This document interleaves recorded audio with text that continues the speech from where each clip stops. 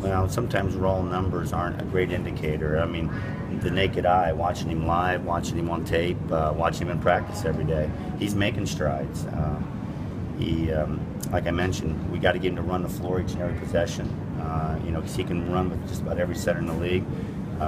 Get some early quick touches, and he's been very good in pick and roll and following up missed shots and following them up. He's got a good knack. He's got a nose for the ball, and he's got to continue to work on it.